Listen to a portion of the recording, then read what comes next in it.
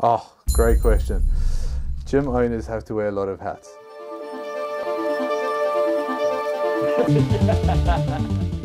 So what we wanted to do is we wanted to create a course that plugs the hole that currently sits in the industry today, which is poor education resources. Not only are we going to give you tools, but we're going to give you the toolbox itself. The functional fitness course is the coaching course for the next gen personal trainer. Imposter syndrome is commonly cited by your new PFCA recruits.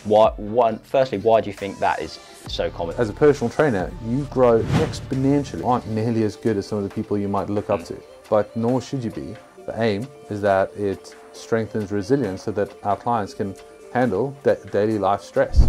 One of the most important things when it comes to developing yourself as a coach is actually exposure. The only way you're going to get better is by doing more sets and reps. And I generally thought, make the gym look really cool. If I build it, they will come.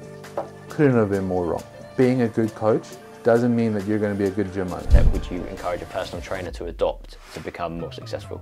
Number one is, do I have a set of principles and values? And can I act in accordance of that? Can I remain authentic to that? There is so much food on the table. The amount of people who don't do fitness, who need to do fitness, is huge. And the reason why most trainers fail in this industry is because they